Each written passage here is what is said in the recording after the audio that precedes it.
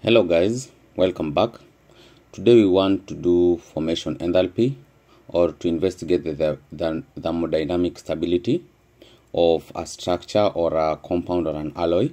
So we are going to work on hafnium and oxygen because these are the two elements that we used in our previous calculation. So hafnium, this is the space group number, lattice parameters that we use, atom positions that we use, and also the angles of the lattice structure is HCP. And for oxygen, this is the space group that we use. The space group number is here 12, and the lattice parameters and the lattice position, the atomic position or the Wyckoff positions. So we are going to use 000, X, Y, and Z, or you can use 0.25, 0.25, and 0.25 for accuracy. So in this case also we are going to use the alpha is equal to gamma is equals to 90, and beta we are going to use this value. So this has been experimentally proven. So for the formation enthalpy, we want the value of formation enthalpy to be negative and also the cohesive energy to be negative. It's not that we want that's how it should be. Any compound or any alloy, if we have a negative value of formation enthalpy and cohesive energy, that means it's thermodynamically stable. The formation enthalpy is given as shown in this formula, and you can see that both formulas are almost similar. The only difference is this EGRD, and also on the second term and the third term, and EISO. So we are going to define all this. So ET is the total energy after geometry optimization or relaxation of the structure. This is the total energy. We can get this from CASTEP. M is that M and N refer to the total number of atoms of the respective elements in brackets as shown here. So in this case, M will be the total number of hafnium particles, hafnium atoms in the structure. EGRD, so this is E ground, is the energy or the ground state energy of a single hafnium atom. So we are going to obtain this from geometry optimization. Also for the oxygen, we are going to do the same. Here, for the cohesive energy, also known as the binding energy, EISO is the energy of a single atom of that specific element of, in this case, of hafnium element in free state. And we are going to get this also from CASTEP. So if you have so many elements, like maybe 3 elements, so you are going just to add that value here and also divide by the total number of elements, or the total number of atoms, the total number of atoms in the structure, because formation enthalpy and cohesive energy, they are EV per atom.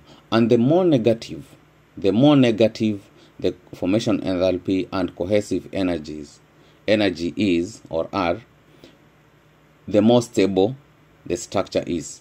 So the formation enthalpy is used to determine the alloying ability of the compound or the alloy.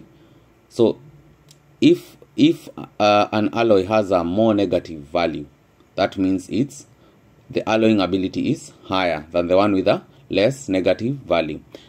The cohesive energy shows the strength of the bonds, the bonding ability. The more negative it is, the higher the bonding ability of that specific alloy or compound. So let us go now to Material Studio. So I have already created this. So I have the hafnium like that, and also the oxygen like that. But now here you see I have hafnium supercell. So for the supercell structure, you know how to create this. So it's 2 times 2 times 2. If you come here, you can check the number of atoms. Hafnium are 16 and oxygen is 1.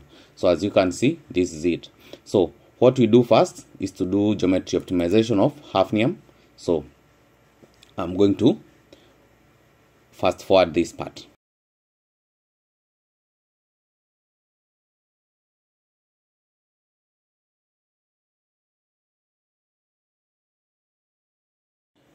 Geometry optimization of the hafnium element or pure hafnium has completed successfully, and now we want to do the next calculation for the hafnium supercell with 1 oxygen atom here. So for us to use the similar parameters, so you have to make sure that this window is active, and then just come and double click this, the calculation that you used. Please do not change anything, use similar properties. So even for the pseudo potential that you use, just leave it as that. And for the K point, doesn't really matter, but for the cutoff energy, it's very, very important and very critical. So do not change this, and just leave the same, everything the same, and then you click run, and then you say yes.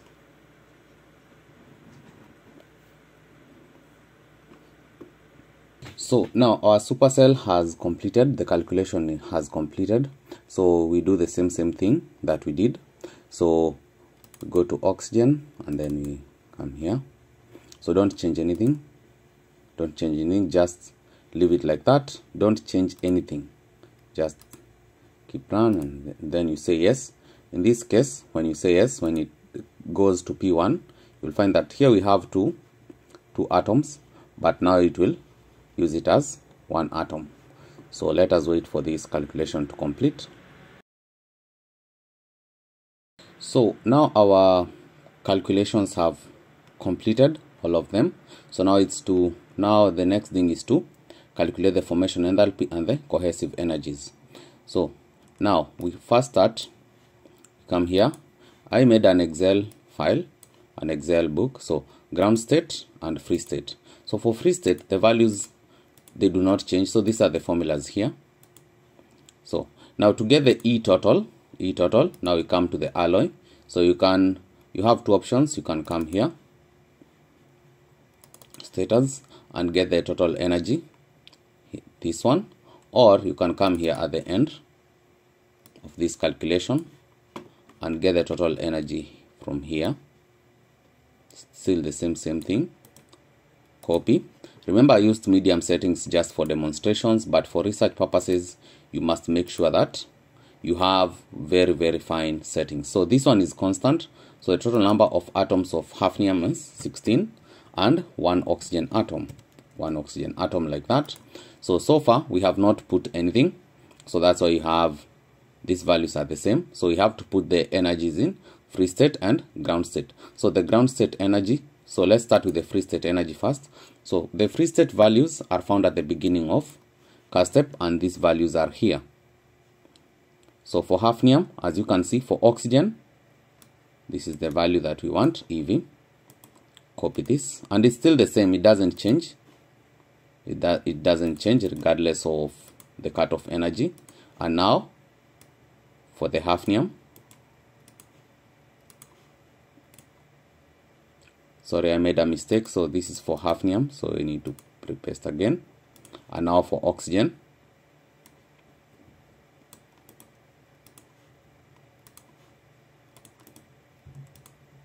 like that. So it's minus. So this is the value of cohesive energy. So it's minus 7.51 EV per atom. And then now we go now to get the ground state values. So for the ground state value, just come here.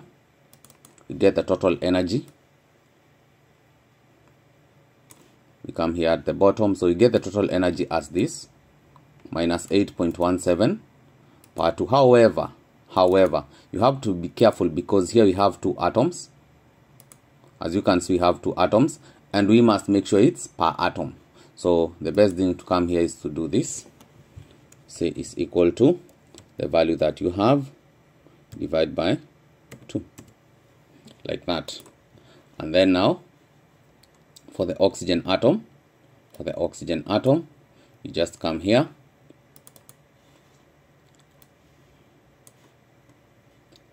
So for the oxygen atom, you are going to use it the way it is. Why? Because in this case, if we come here, we converted our structure to P1, and the symmetry system shows us it's only one oxygen atom. So just come here, and then you paste your value here, like that. So once you do that, you see that the value of formation enthalpy is minus 0.565 EV per atom, and now the value of cohesive energy is minus 7.50904 EV per atom. And this shows that this alloy is stable at room temperature. So we are considering this alloy here. So it's stable at room temperature, and the bonds are very strong. So maybe you can try placing the oxygen atom at another interstitial site, maybe like here between this and this, and then you compare. Yeah, so that's how you do it. If you like this kind of content, consider subscribing. Cheers.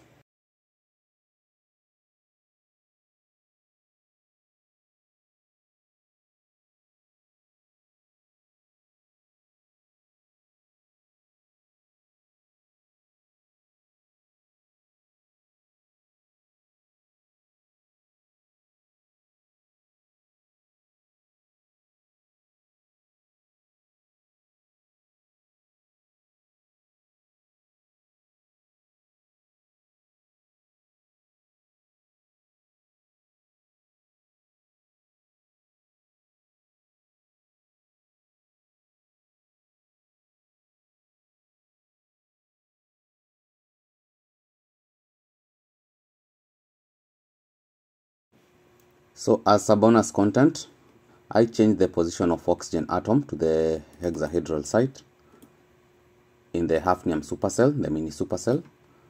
So I want to know which one is more stable, which structure is more stable. Is it the one with oxygen at octahedral 000 or the one at the hexahedral site? So just as usual, come here, copy this. Total energy, copy is still the same thing, but let us confirm. But I believe is the same thing. It's the same thing, it's here. So let us come and paste it here. Paste it there, like that, drag down. Yeah, as you can see, so this one is for the octahedral, and this one is for the hexa. So as you can see, if you plot this, you'll find that the octahedral site is more negative than the hexahedral site. So it's the bonds are stronger, and also because the formation enthalpy is also more negative at the octahedral site, the structure is more thermodynamically stable, and hence oxygen atoms will always prefer to go to the octahedral site in the hafnium over the hexahedral site.